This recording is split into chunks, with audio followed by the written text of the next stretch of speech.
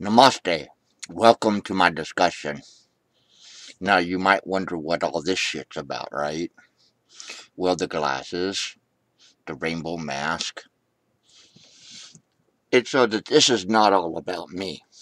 I'm just another person, just like you, just like anybody else. And so, by doing this, it just gives you kind of an anonymous figure to look at. And it doesn't make it so much about me, because I don't want this to be about me. That's where things become a problem, when it becomes about us individually and not us all together. So, here's the deal. I spent a lot of time in my life searching for something more than myself, and I believe that started when I was born. I believe that we all come into this world with problems that we have to work on. It's our karma. So, here's the deal. You come into this world and you bring these problems. Well, why did you have these problems to bring in with? So, let's go back to the beginning for a minute. The solar panel talked about in his post the Bible. And I did study the Bible extensively. I've studied the Bhagavad Gita. I've studied a little bit of Buddhism, Zoroastrianism. I've studied a lot of different ideologies around the world and did objective comparisons with it. And I think that's a necessary thing. So what got me to the point where I started looking at everything? Well, we get in rock and hard places, and then we want to look for answers. We want to look for something greater than ourselves. And, it's pretty much true with all of us. And so there I was in between that rock and a hard place. And, for many, many years, I was of the mindset that I could look around me into this world, and I knew instinctively that all of this around me is just not the result of a bunch of random coincidences. There has to be something more that guides it. But what that was, I don't know. I didn't know. Who does? You know? And so, mostly we're kind of brought up into the mindset of our parents or society or whatever. And I found that humanity doesn't like to look much past their own perspective. It's just like, well, this is my perspective. I'm going to stick with it and don't need to change it. Well, I found that I have to question my own perspective every day because I don't know everything. And tomorrow there might come some evidence that I didn't see before that could turn that whole perspective around. It's called objectivity. Okay, is being objective, looking at things without a predetermined belief of how they are. So let me get back to the story here. So I'm in a rock and a hard place, and so I believe it's my last chance to find God. So where would somebody in America start looking for God in the first place? That's right. I started reading the Bible. The problem is the more I read it, the more confused I got. And it was just a problem. And so here's where I came to a breaking point. I was reading the Bible and I came across Genesis 6:6. And if you don't know what it says, it pretty much just says that God was grieved that he made mankind on the face of the earth. Now, I'm a deep thinker, and I started to contemplate that. And I asked myself this one very important question. Why would a being that knows all things ever make a group of people he knew he was going to have to destroy before he ever made them? You kind of get the point. For God to be all-knowing, he would have had to know how bad mankind would be and that he would eventually have to destroy them. So why are you going to make something that you know you're going to have to destroy? So that led me to asking other people about that, and nobody could really answer that question. Other Christians, preachers, nobody. And so I came to the conclusion that there's only one thing to do. I had two choices. I could give up, or I could just ask God to teach me, which I did. Okay, and so when I prayed and asked God to teach me, it was quite interesting because I started pondering things and I started to see things a little bit differently. For instance, one day I sat and I was considering the question of the glass being half full or half empty. And then this awesome truth came to me that the glass is really always full. Yeah, that's right. The glass is always full. How? Well, see this cup here? It's got coffee in it. It's much higher than the halfway mark. But in reality, if I turn that cup upside down, it's still going to be full. The cup is always full, and the reason why it is always full is because there's a measure of air in it, and air is a substance. It has weight, it has mass, and it takes up space. The problem is we don't see it, so we never bothered to calculate it into the question, did we? And that kind of leads us on to an even deeper subject, the subject called darkness. Now, many of us believe that there's this thing called light and this thing called darkness, day and night. But you see, that's just not true. Let me explain it to you. In reality, darkness does not exist. How do we know this? Well, we have a whole lot of visible light that we call day. And then there's a whole lot of invisible light, like gamma rays, X-rays, infrared, ultraviolet, that we can't see. So the reality of the situation is that darkness is simply just an illusion of your limited sense of sight. So there we go. And it gets deeper. So as my perspective changed, I began to think of things like this. Well, if you ask any Christian, they will agree with you that God is omnipresent. Okay? So then, define omnipresent for me. Well, omnipresent means everywhere present. Everywhere present. Now, name me one thing that's not part of everywhere, and then you'll realize that there's nothing but God. So that leads us to this here. There was another question besides the Noah's Ark thing and the flood about destroying man that he knew. I'm going to give you an analogy because I like analogies and metaphors. Let's imagine that you've got a room full of 2-year-olds, okay? And you've got a low-level coffee table there, and you take a tray of these awesome goodies, and you stick it on that low-lying coffee table in front of the 2-year-olds. And then you tell the 2-year-olds if they touch the goodies, you're going to smack them in the head with a baseball bat. Yeah, it's a rough analogy, I know. But consider what I'm saying here.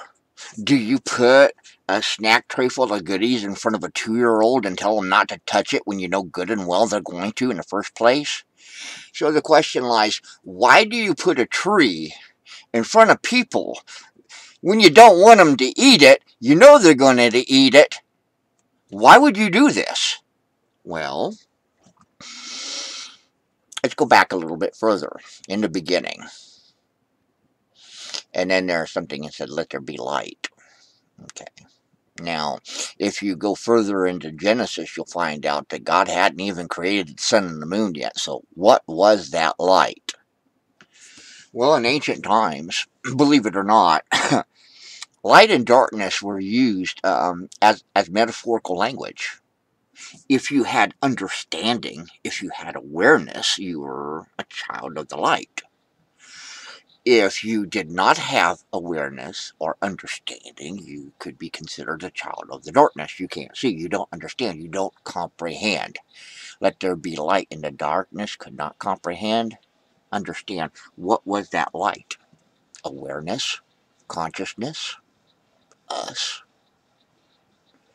So, what did God use to create all of this but the essence of its own beingness?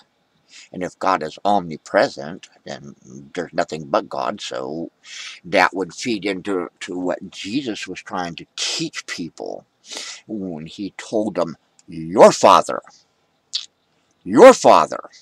So Jesus kept telling people, your Father. He pretty much gave credit for everything he did to his Father. So the question is why are people giving him credit for doing those things today? Yes, Jesus was God, but so are you. God is omnipresent. What is there that isn't God? Now then, let's go back to the tree for a minute. Why would a creator put that tree there in the first place? Well, you're God, so to speak. But, I mean, let me define it differently. I was waiting for 100% disability from the VA last year, and I got it in December of last year, 2017. While I was waiting, me and a friend of mine, we talked about getting an RV and doing some camping trips and such. And we fantasized about all of the details and stuff. And we had a pretty good idea of what we wanted to do.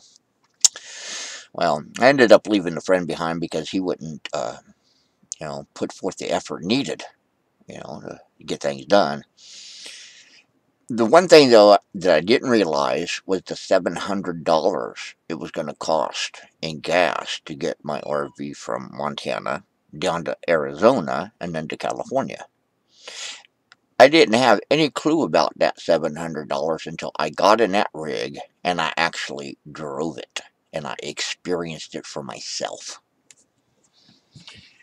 Then I have understanding. So the reality is how can you really understand the consequences of your choices if you don't have experience?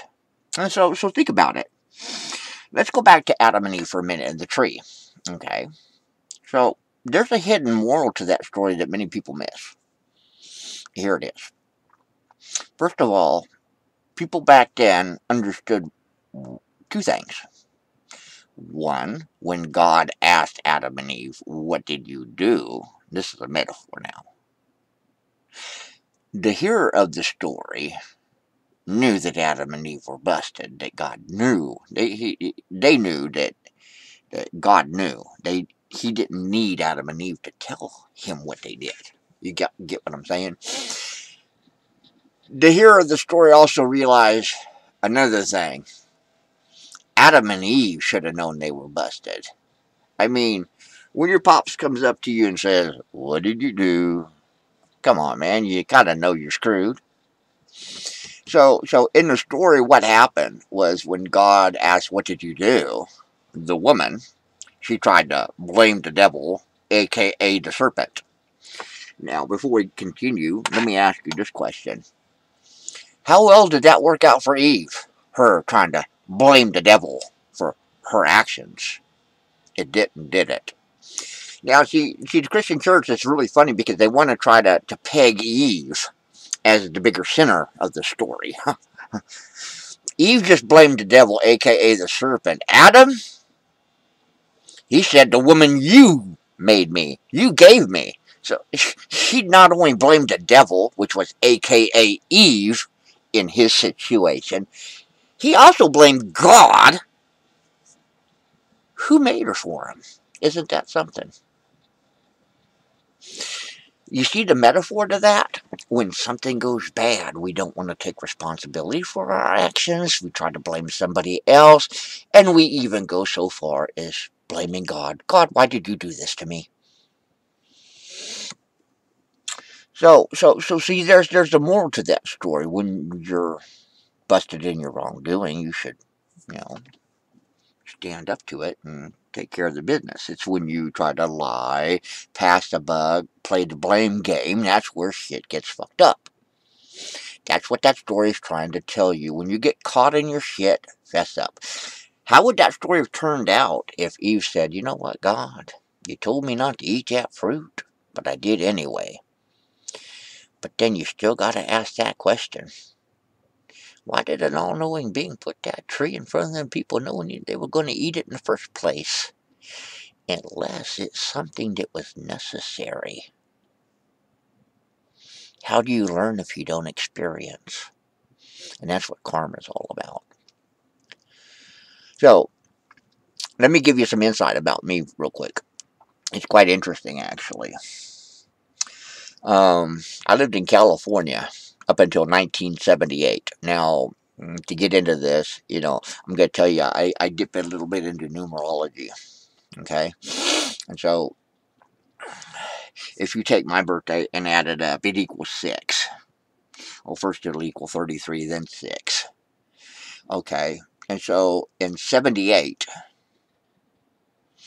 7 plus 8 is 15. 1 plus 5 equals 6. See? In 1978, I was actually 15. 1 plus 5 equaled 6. And we were getting ready to move from California with my stepdad's boss. They were moving the business somewhere. We didn't know where. My stepdad, he looked at a lot of property in different places. And interestingly enough, we got a package from Montana one day.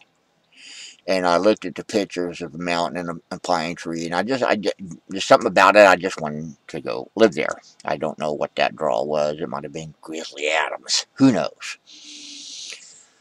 We moved to Oklahoma instead. Lived there for 2 years, and then 1980 we moved to Texas and the Gulf Coast.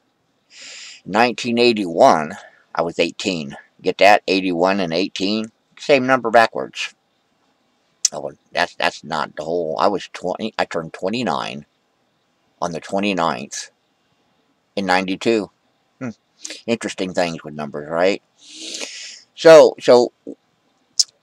I get to Texas. I joined the Navy in 81 when I'm 18, and I see the world. Japan, Okinawa, Philippines, Spain, Italy, Egypt. Yeah, I could have seen the pyramids, but I was too interested in finding the beer. That's what you call young and dumb, right? So I get out of the Navy, go back to Texas, meet a girl. We shack up for about a month and a half. I'm bipolar, so I've never really been good at keeping a job. I'm more up here thinking all the time. So she split up with me, and I went on a little road trip and did some really weak LSD. It wasn't really strong stuff. It'd make ripples on the wall. I'd see a little ultraviolet light, but nothing really heavy duty, No melting faces or all that, blah, blah, blah. Well, I did that for about a month, and then after I'd stopped, I had a dream. It was a very vivid dream. My girlfriend, she came to me in the town square, and she had a baby in her arms.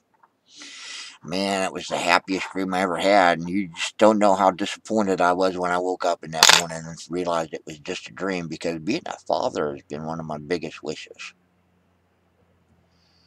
So 4 months later, I'm back in Texas, back where we met. And I find out that she's back with the guy that she was living with before me, and she's 4 months pregnant. Isn't that interesting? So, I try to find out, but no dice. I think she knows it's mine, but telling him it's his. So, she ends up having her baby in Galveston, Texas in 1986. Okay? So, that same year, I'm laying in the bed in Bay City, Texas, trying to practice self-hypnosis. I'm lying there breathing, and the next thing I know, I'm on a grassy hill walking. I'm just walking on this grassy hill, and then I turn to look behind me, and I'm somebody else. That somebody else was a cavalry officer sitting on a horse. As I'm looking up, I see this creek or some water, and then as I'm looking further across, there's this Native American with a gun, and he shoots. And the minute he shoots, I'm up off that bed, just a full awareness. It was just so vivid and freaky, you know. For a long, long time, I thought I was having a past life vision of being a cavalry officer. You know, let's fast forward 20 years. Um, I always thought that I'd never really know if that kid was mine. She had a daughter in 1986 in Galveston, Texas. 20 years later, I did a free people search in 2007. Found my ex-girlfriend, name, number, everything for free. And my daughter really didn't need a DNA test. Yeah, she looked a lot like me when she was young. Um, but that's still strained. The interesting part is where I found her. When I found my daughter born in Galveston, Texas, I found her 55 miles from where the Battle of Little Bighorn took place in Montana. Now note, in 78 I saw pictures of Montana and wanted to live there. In 86, I have a vision of being a cavalry officer shot by an Indian, and then I find my daughter 55 miles from Little Bighorn, and she was born the same year I have this vision. That's kind of freaky, isn't it? Oh, like I said, for quite a long time, I believed that that was a past life vision of being a cavalry officer shot by an Indian. There's a guy named Daniel Brinkley.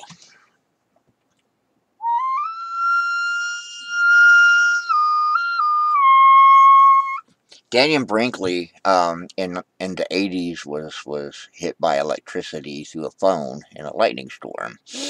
It's claimed he was dead for 20 minutes. And in his life review, he said that he saw everything he did to the people's eyes that he did it to. And I kind of held on to that for quite a while, but it really didn't click until later on. Um, Jesus says the measure you use will be measured back to you. And so if you think about that, what better way to measure your actions towards other people than to see your actions through the eyes of those that you do it to? You reap what you sow, right? The measure you use. Okay, so we do live in a world of cause and effect, and this is the one thing that I've learned: cause and effect. You know, in Buddhism, they talk about the purpose of this life is to get out of the reincarnation cycle. You know, and I found a lot of good stuff in Buddhism, but with every religion, I found that there's some things I can agree with and some things I got to disagree with. And, you know, for me to honestly believe that I came into this body with the sole purpose of getting out of the reincarnation cycle, why would I get into it in the first place if the sole purpose was just to get out? Huh? Maybe the purpose of this life is to learn from our mistakes. Think about this. On that other side, we're all connected. We don't have to speak. We think with bah. So Jesus gives us a clue in the Lord's Prayer. Thy kingdom come, thy will be done on earth as it is in heaven. All right, so look, you have power in you, just like I have power in me. How are you using that power? That's the question. Is it self-serving? Are you doing it just for you? Or do you have a greater picture in mind? See, one of my goals is to help younger generations, you know, people to understand that there's a good possibility that reincarnation is real. And so if you consider that reincarnation is real, you have to ask yourself, if I'm going to be born onto this planet again, what kind of world do I want to be born into? We'll start today to make that world. All we do is sit on our asses and complain about how things are. We live in a country that's supposed to be government for the people, by the people, and yet these so-called people have yet to stand up to their government and tell them taking my neighbor's land is wrong. Sometimes you have to reject some things in the Bible, like when Paul says obey authority, because authority was instilled by God. Well, sometimes you have to question authority, because did God instill Hitler? Did God instill Stalin? Did God instill the authority of all the brutal dictators in history? I think not. Maybe those people got there to give us the chance to say, hey, looky here. Oh, we don't want this. What power are we using to make the world we want, or a better world? But it's not about what we want. It's about the collective in humanity. All right, so look. I was reading in one of them posts about forgiveness. Somebody commented to solar panel about forgiveness and love. And I've got to say, karma. That is how you escape karma. Forgiveness and love. Because you reap what you sow, the measure you use will be measured back to you. If you forgive, you will be forgiven. If you show mercy, you'll be shown mercy. It's all about what you do and how you treat your fellow man. And if you don't think we have to answer for what we do in this life, you're sadly mistaken. That's why we have to come back and work on things, because we didn't really fully understand what we did to that person. So now we've got to walk a little bit in their shoes to really know. It wasn't until I did ayahuasca on the solstice of 2016 that I came to the realization about that vision I had in 1986. Oh, and by the way, 8 plus 6 is what? 14? 1 plus 9 is 10, so 1 plus 5 is 6. 1986 equals 62. So anyway, the truth of the matter is in 2008 I went to Montana, picked up my first Native American flute, and you heard me playing this little Cherokee whistle for a bit. But it wasn't until after that ayahuasca ceremony that I began to realize something. I wasn't a cavalry officer. I was the Indian that shot him, and I was looking at my actions through his eyes.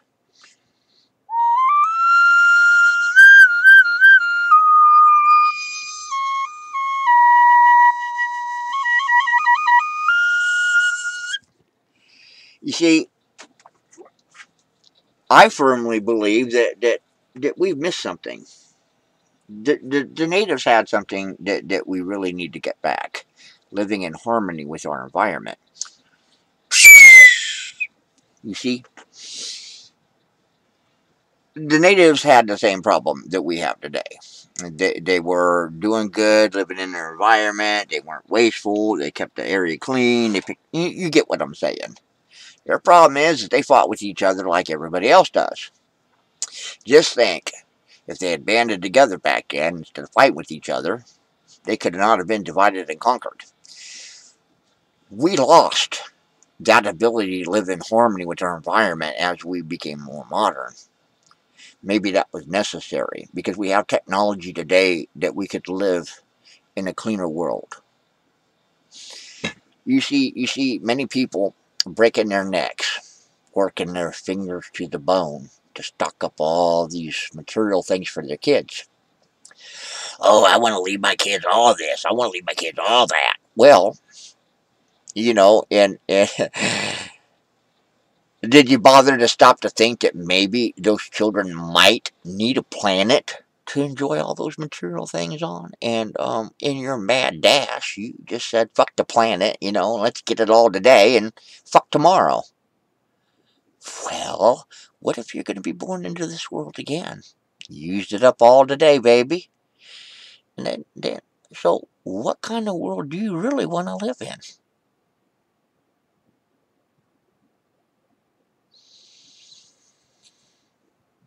In Hinduism, they tell you it's all about, you know, destroying the ego.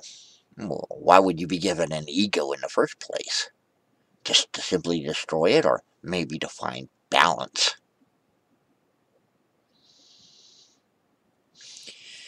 If if I held a box, just a plain brown box in front of you that had 1,000 puzzle pieces in it, and I asked you to pull out one piece of that puzzle,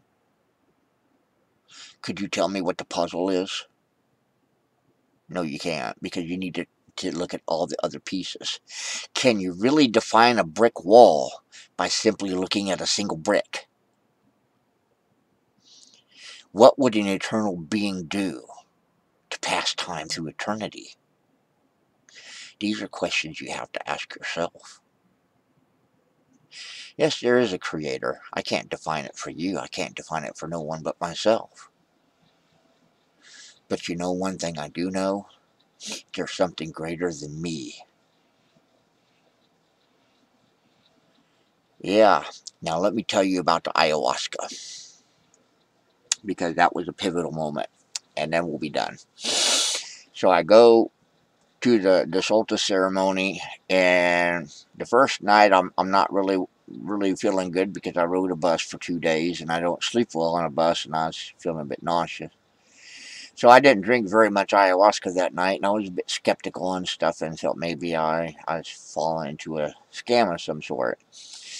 But with the little bit that I drank that night, I could feel a difference. I could feel my breath and my mind stilling, and I knew it was the real deal. So I sleep in the man's teepee that night, and then the next day I'm looking around his land to find a place to pop my tent. And so I'm looking for a tree, pretty much, that I can put my tent under that will provide me shade pretty much all day. And I come across an apple tree. An apple tree, right? That's what they usually like to symbolize the forbidden fruit as. This is an apple. So I put my tent under the apple tree, and I do my shots and stuff. I didn't drink enough water. When you do ayahuasca, it's important to drink water, and it's also important not to eat too soon after your last shot. After my third shot, I ate too soon, and believe it or not, the first thing I decided to eat was a slice of apple. Well, as I was chewing on that apple, the DMT flooded from my gallbladder into my system, and I knew I had to go lay down, because I could feel it hitting. So I took my chair with my plate on it, and I went and laid down, and by the time I got there, it was just all white in my mind, and I was saying, fuck. Oh God, fuck, because I knew what was beginning to happen. I could not stop. I had no control over. And that's when the devil came to me. Yeah, this is where a lot of people get freaked out, right? The devil. Well, you got to understand something. The only devil that there really is that darkness that we harbor in our own hearts and we let manifest out of ourselves. But you know, it's that thing about the log in your eye. We like to see the devil in everybody else, but we sure don't like to see the one that's in us, do we? No. It's way more interesting looking at the devil in that guy over there than paying attention to the devil in me. See, that's the only fight of evil that you have, is that evil that's in you. What control do you have over me or anybody else? But yet you're going to try to live my life for me, right? Hey, you don't have to answer for anybody but you. So you might want to stick to your business and get your life where it's at. Now, let me leave you with this. I told you a little bit about the Bible and sometimes having to reject a few things. Now, I think there's tests in that Bible because you know, if you really believe this about me, how can you believe that? And the Bible is really all about how we treat our fellow man, really. And it describes a world of cause and effect. We get what we give out.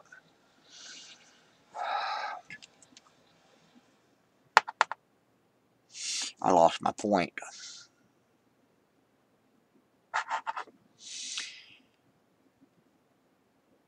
Oh, yes. The prodigal son. Jesus, when he tells the stories to people, he uses symbology, because you got to realize the people that he's talking to are illiterate. They can't read, they can't write. And you can bet Jesus doesn't expect on running into these folks again. You get it? It's like a one-time deal. So I'm going to give you the whole deal right now. And I'm not going to give you part of it and then say, hey, dude, there's somebody going to be coming around later, look you up to fill you in on the rest of the story. That's not how Jesus works. Jesus is giving them the whole deal. So let's look at the prodigal son for a minute. All right. And he uses the symbology in the prodigal son for a very big reason. You have a rich son, right? And he asks for his inheritance. Stop for a second. How do you usually get your inheritance from your father?